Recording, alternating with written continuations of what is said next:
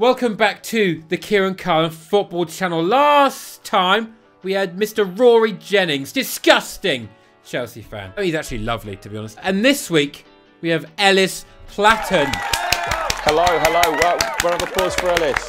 That's really dickish. Why have I done that? Welcome to a new series where your favourite creators bring 5 football kits they love and 5 that they hate before I give my unprofessional but highly valued definitive judgment. What is your first kit, Ellis? Fiorentina's 97-98 home shirt.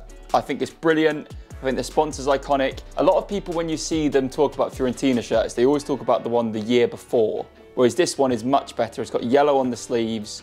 I like it in long sleeves in particular. I like the way the yellow runs down on the purple. I think it looks very nice. Lots of iconic images of Batistuta that football hipsters pretend they remember him, even though they were not born when he was playing. Yeah, I just think it's a really nice shirt. I think it's chef's kiss, one of the best shirts ever made.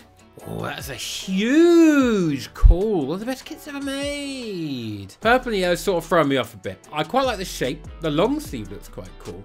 Obviously, Nintendo, well, can't go wrong with that. There's one with a massive Mario on it. Yeah, that's a fake. Oh, it's a fake? Oh, boo. Do you want to know a fun fact, a little tangent? That's actually me. I bought that shirt for £500. It turned out to be fake and it ended up being an article written about in The Guardian. Via cult kits. I like cult kits. Well, now everything's very sus. They should do some background checks, thank you very much. Back onto the home purple kit. I don't like the yellow. I'm gonna give it a 6.8. What was Rory's first shirt given?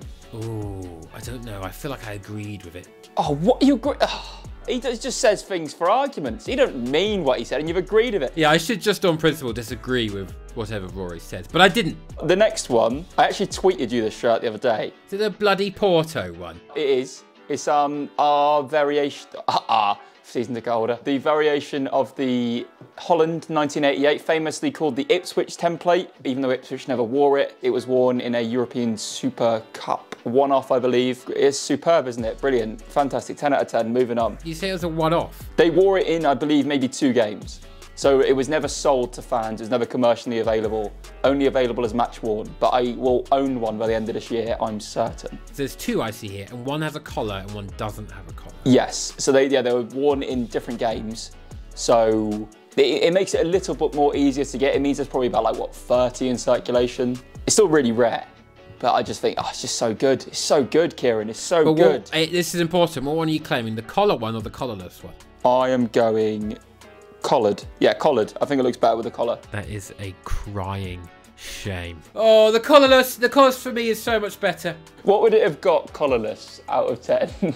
Collarless, it's like a 9.8. I'm gonna give the collared one a 7.5. 2.3 knocked off. All it takes is one strange thing to absolutely ruin it for me. One strange thing's ruining my day, I can tell you that. Your next kit, please. The Club America 1994 home shirt. Ooh, the yellow one. Yes, the one with the bigger badge. Because there's one where you can get the small badge, which I own, but the big badge I prefer. You prefer the big badge. Now, I prefer the small badge, but I won't knock off so many points for it this time. I think the small badge is cuter. I like this. I've never seen this colour scheme for this template before. That is fucking nice. Now, I don't drink Coca-Cola. However, I understand the value of the branding. It's slapping. I think it would look cool, but I do think the blue version is slightly cooler. Yeah, I can hear that as well. Yeah, I hear that point. This is a 9.7. It's high. It's pretty high. Yes, there we go. Mexico's 1998 home shirt. You'll be familiar with it. Oh, this size. What a cop-out. Why? Why is that a cop-out? Oh, it's like, I don't know, my favourite drink is water or a beer. Branch out a little bit. It's one of my favourite shirts. Is that bad? The reason it's one of them ones where you're like, oh, that's boring, is because everyone loves it. And you can't just hate something because it's loved. I think you'll find that I can. I do hate the Marvel films, so maybe I fit in that. Now I will bump you up a couple more points because I also hate the Marvel films. So I'm going to give the Mexico shirt, it'll come in at an 8.9. Oh, there we go. We'll take that. Yeah. Still very high, still very high. What was your final loved kit? Glasgow Rangers 95 home shirt. You'll see what I meant about the collar. It's my favourite collar of all time. Ooh. yeah, I like this one. This is a nice one. It's like, oh, I've got a little cold neck. Oh, I like the little faint pattern on it, but very simple, very monochrome with the white on it as well. Just no other colour but blue and white. Very well balanced. I like where the stripes are positioned. I like it. Slightly unfortunate it's Rangers, not Celtic, but ultimately I actually don't give a shit about either of them. I'm going to give it a 9.3. Would anything ever get a 10? It is possible to get a 10. If I'm struggling to find even the smallest bit that you could possibly improve, then it's sort of, well, there's no other excuse than a 10. That's fair enough. That is completely fair. Right, your first hated kit. So the first one is Leeds' 06-07 home shirt. It was the season we got relegated to League One, but also the kit is an abomination with a massive Bet24 sponsor in it. Oh, and it's actually Bet24 one, it's everything I hate about betting sponsors is most of them are not going to be a thing in 10 years time. So I think it instantly muddies the shirt. Leeds currently being sponsored by Spotop. Who's going to be using Spotop in 10 years? What annoys me is Spotop. One is like a 0 and one's like an O. What's going on with that? It's the neckline is rank. People used to take the mick out of us and they'd put like, I bet we'll finish 24th on it. Oh, well, they've just set themselves up for failure then, really, haven't they? We did finish 24th as well, I believe.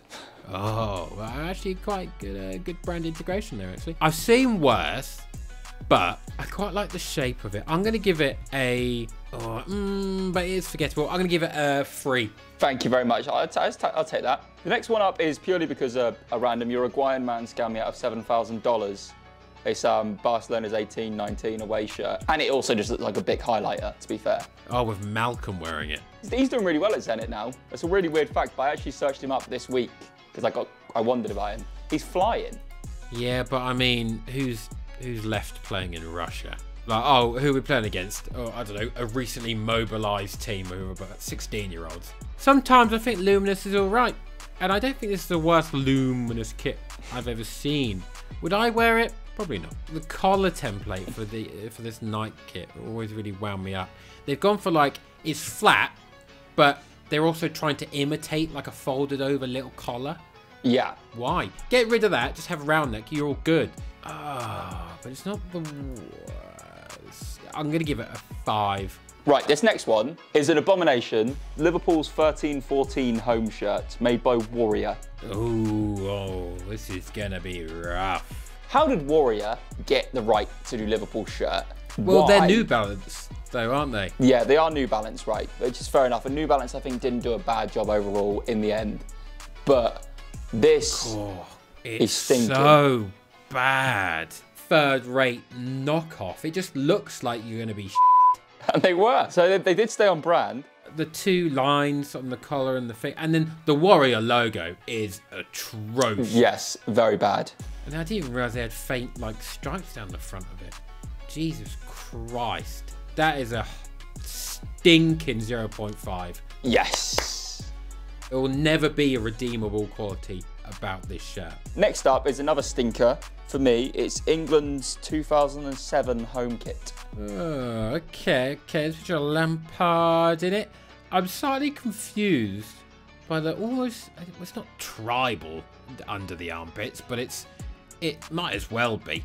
It's like when people long for Umbro back, and don't get me wrong, I think Umbro kits are phenomenal, like for England, but like they did also release some stinkers, like cut Nike some slack. Like it's not just them who've released a bad kit for England.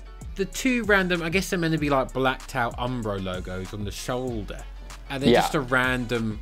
Well, I guess the red line's going to continue from the St George's Cross on the inside of the shirt, but you're not going to see that. You'll have a shirt on. But would I wear this at football for a laugh? You could get it for like 10, 15 quid usually, but before the market sort of boomed, it probably now is like a 40 quid shirt, which is mental. Oh, I don't know. I'm feeling a bit, maybe it's because I'm looking at people who are physically fit. So if the shirt's okay, then you're like, oh, that's sort of a shapely shirt. Maybe if I wear that, I'll look physically fit. And I won't. Yeah. I'll look like just a bloke. Oh, I'm going to give it a 3.5. Yeah, I think that's probably about right. My last one is Harrogate Town's 2020-21 home kit. Oh, yeah, Strata. I've moaned about it a lot in my time. And also, have you seen the promo image of the player with his arms behind his back? It makes the kit look worse. I hate it so much, Kieran. I hate it with a passion. As a colour scheme, it's like the same reason I hate Watford.